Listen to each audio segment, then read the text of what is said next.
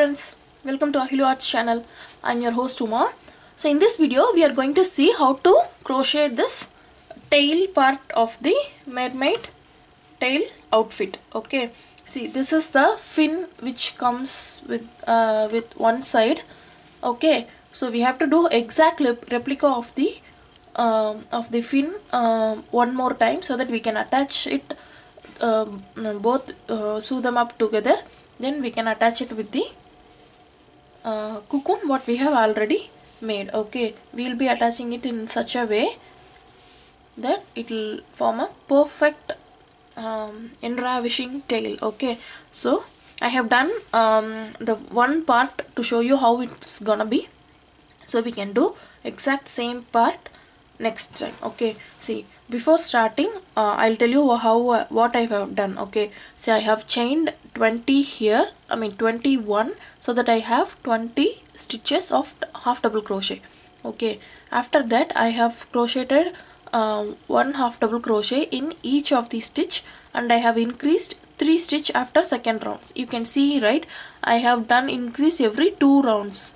Here 20, and I have increased 2 rounds, under 2 rounds, 2 2 2. I have done 1 2 3 4 5 6 7 8 sets of 2 rounds, 2 rows. That is totally 16 rows. If you feel like you want a bigger tail because you have done a bigger cocoon, you can always continue increasing till what size you want. Okay, so let us start doing this.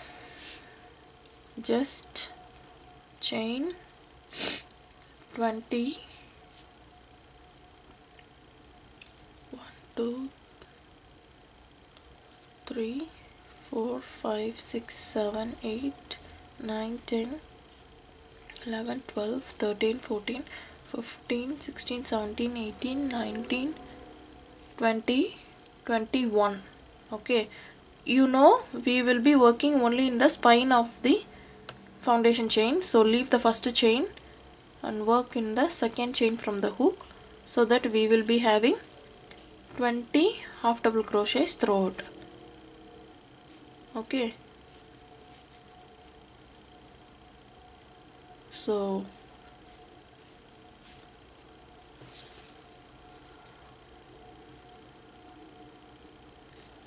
I'm going to do complete on camera because I want to know, I want to let you know how to start with the back loop in the next row. Okay, so if you can pause the video now and you can do. Okay, so it's not about 20 stitches. Okay, you can chain bigger enough. If you are working for an adult size, you can always do you can always start from 30 chains, because this will not be of a good length if the cocoon is bigger. Okay, so make sure, I just wanted to let you know that how to do the method, not the exact count. Okay, so that's in that way you can always customize your product according to the size what you are doing. Okay, so as I already told, you can always if you don't want to do a tail, you can always have this as a cocoon, make this till the chest part, and you can always use this as a cocoon and make a matching hat, so that it will form a great cocoon set. Okay, but since we call it a mermaid stitch, and that's the reason we have used crocodile stitch to look like a fish, we have to do the tail part also. Okay, see, I have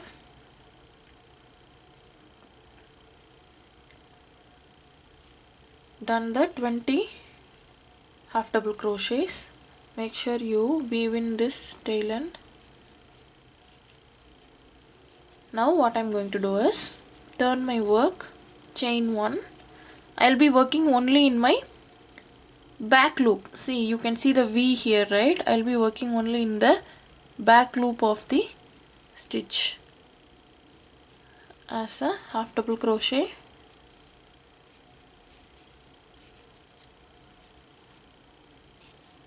throughout the 20 stitches. Okay,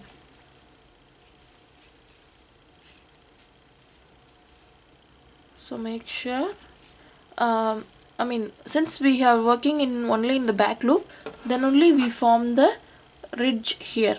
Every each row we will form the ridge in both the sides. First row if we form here, next row will be here, because we are turning our work, right?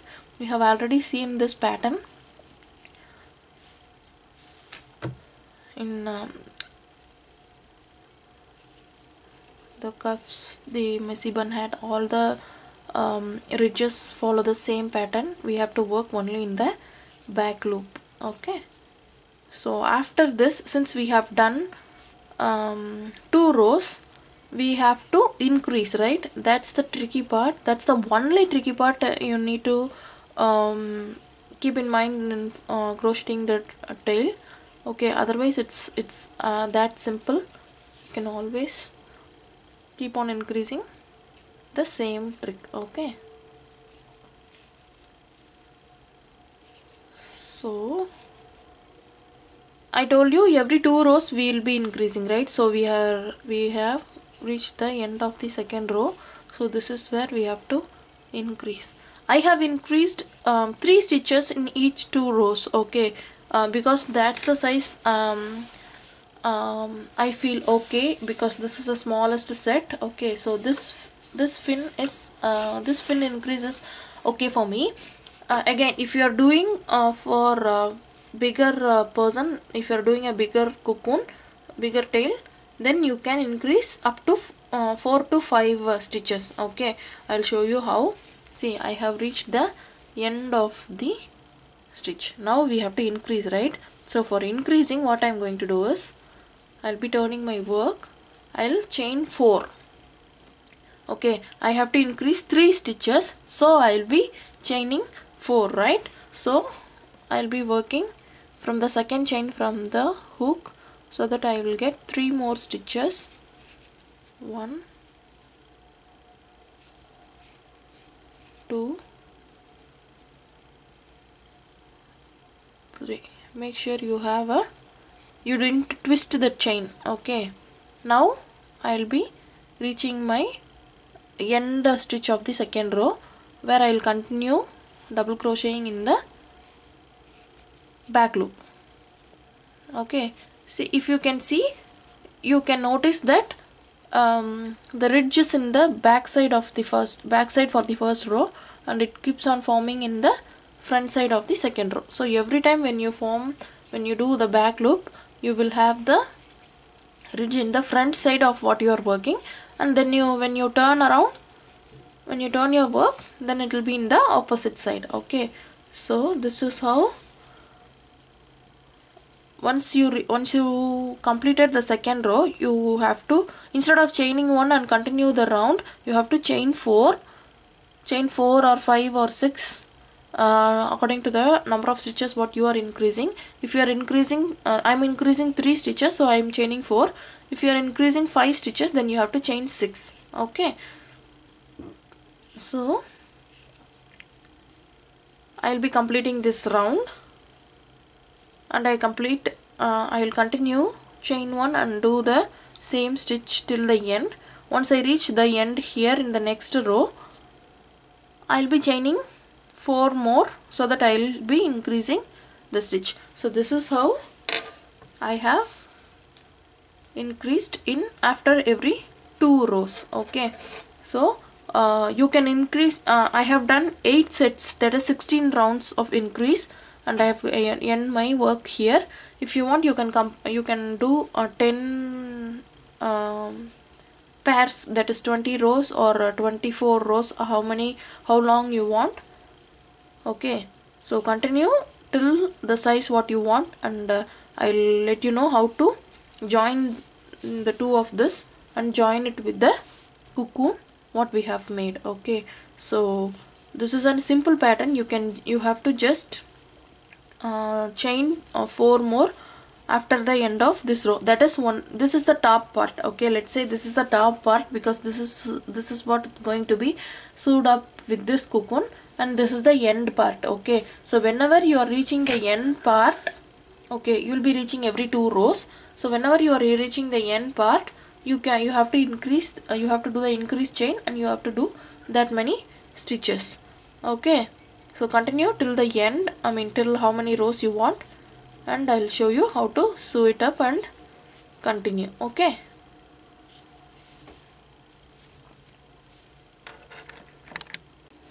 See, I have completed the 2 pieces.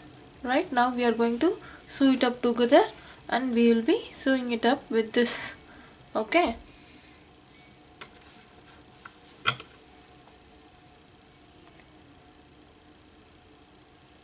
Start from the bottom, so that when you reach here, you will have the yarn, yarn and the needle in this side, so that it will be easy for you to sew it up with this side. Okay, so start from the first stitch of both the pieces. I don't know how much yarn I'm going to need, so I have the long yarn, so that I will not be, even though if it ends soon, I will not be needing to attach the another yarn. See, I have made a gentle knot so that it will be secured. I will weave in this tail end into the stitch itself, right? So I'm using both the loops. Okay, there is no front or back loop here because I want it to be more secure, so I'm just inserting in the both the loops of both the pieces. So I'll be inserting into the 4 pieces. Okay, since we have equal number of stitches on both the sides, we will be we'll be even when we work on each stitches, so no stitch will be leaving unattended. Okay,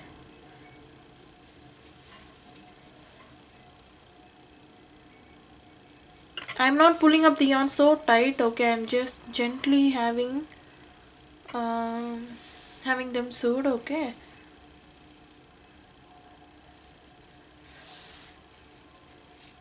so this is not the hard part. The thing what you are needing to stitch it in the cocoon, what we have already done, the mermaid crocodile stitch cocoon. This is where we have to be sure that this part has to be equally distributed in this cocoon. Okay, um, if you are not comfortable with continuing starting it with the crocodile stitch itself from the first stitch here itself, from the first round, you can always do a normal double crochet round, like what we normally do with the beanie. We'll be increasing it with the 12 stitches, 24, 36, right? So you can always do that, and once you find that the required increase has been done, then you can start with the crocodile stitch round as a normal V stitch and a double crochet stitch. Okay, so but if you do with the crocodile stitch from the starting itself, it will not be look like it is attached separately. Okay, that will be little bit odd, according to me. So I will be doing only in the crocodile stitch from the starting itself. Okay, so if you do the few rounds with the double crochet and then start the crocodile stitch, then you can see while you sew the tail also, it will be easy for you to sew them up. Okay, because working in a crocodile stitch it's bit tedious but worth the work, because it will look fantastic. Okay, but if you look for comfortness rather than work, then you can always have the double crochet rounds for few rounds in the cocoon, so that it will be easy for you to sew the tail together. Okay,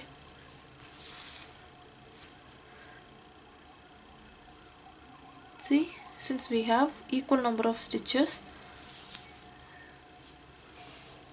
both my stitch has been in the same line. Now what I'm going to do is I'll just do one more stitch also in the same stitch. Okay, now both my tail ends have been weaved in. Now what I am going to do, I will be placing this in the center. I will be folding this up into the front part, right? Make sure your tail is in the center. This center and this center should be in the in line. Okay, then only it will be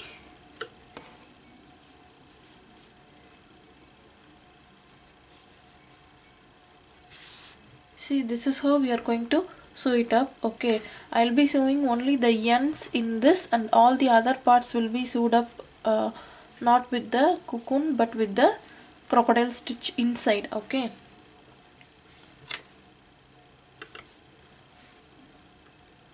so make sure you have this center round.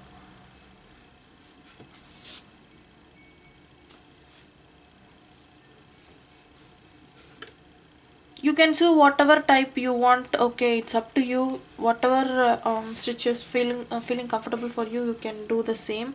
Okay, it's nothing about either. The only thing you have to notice is you have to sew it up with the center placing in the center. That's the only thing you have to make sure. Okay, so I'll show you once I sew it up how it will be. Okay, so as I already told you, since we are using we have done crocodile stitch, there is no stitch, none of these sewing stitch will be visible in up front, so don't worry about that, right? So continue. See, once I have done with this stitch, then I'll be joining this end into the same stitch. Okay, once you are done with this side, then you can join this side also. Okay, so continue the same in the opposite side and make sure no gaps will be seen, right? So I'll complete my sewing up and I'll show you how my tail has been turned out, right?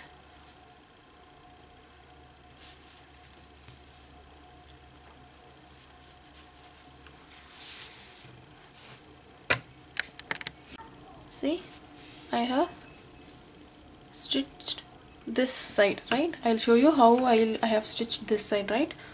In order to make this full part to be controlled in this single side, small side, I'll be just shrunken this up a little bit. Okay,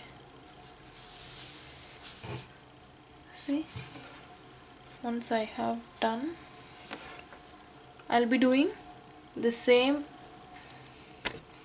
stitches with the same part again and again, so that my stitch will be secured enough, right? This is how you can stitch. There is no problem how much shrunken this here. The tail will be like a fan, so you don't need to worry about that.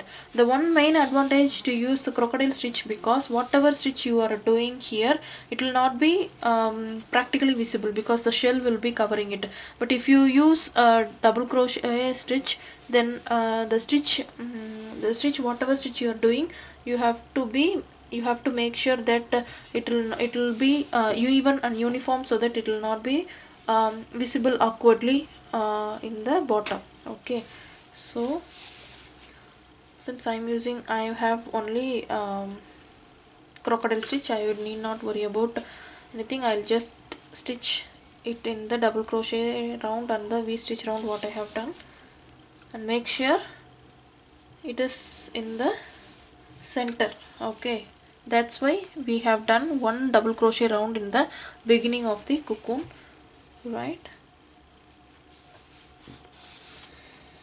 The only thing you have to make sure is there should be no gap in no gap or hole either way, right? That's the main thing we have to focus on, otherwise everything will be fine. So this is how your cocoon, or sorry, your mermaid tail or mermaid blanket will be once you finally done it. Right, this is a beautiful gift you can ever made for anyone, irrespective of the age. Okay, right, even though it's a yarn eater, like I already said, it's totally worth it. Okay, because they are gonna love it. So since I have taken a large yarn, I'm pretty much make sure that everything is secured. Once I have, see, since my crocodile stitch, I didn't see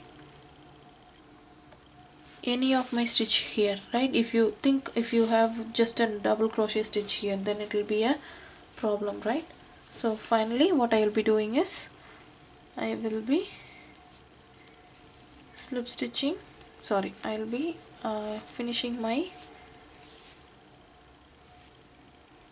stitches here. Make sure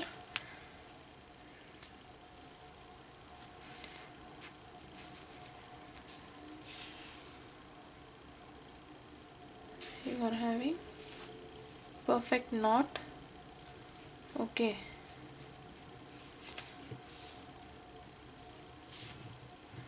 even though I put my knot, I will not be fastening this off right away. Okay, I will not be fastening this off right away. I will just have, sorry, I will just have this weaved in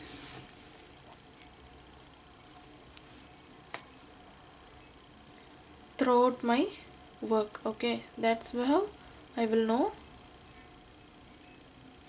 my tail end is secured. See,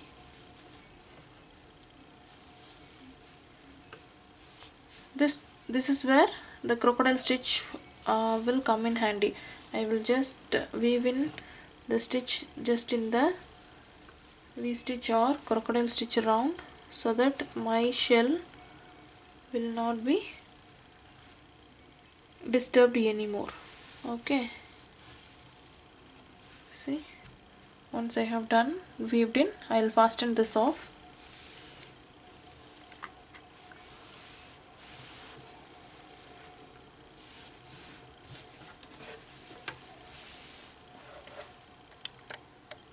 See how beautiful, wonderfully it has been made. Okay, so this is how the mermaid tail has to be made and sewed up in the cocoon what you have done. Since I have already told you, this will be up to hip level, so it seems to be a smaller one because it's for a kid. You can always increase the size up to the desired measurement what you have done. You can see the back side, nothing will be of uneven, everything will be of identical sides because of the crocodile stitch. Okay, so if you like this video, please share it with your friends, subscribe to our channel, like our Facebook page, and do post your pics whatever you are doing in our page, so that everyone will appreciate your work.